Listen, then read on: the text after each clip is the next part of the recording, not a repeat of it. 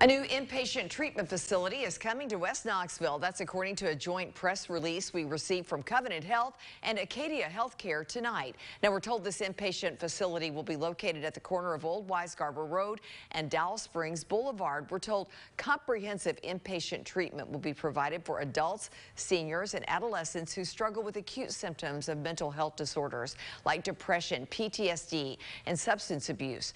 Covenant and Acadia telling us the 90-bed hospital is scheduled to open next year, and it will be built with the capacity to add 48 beds in the future.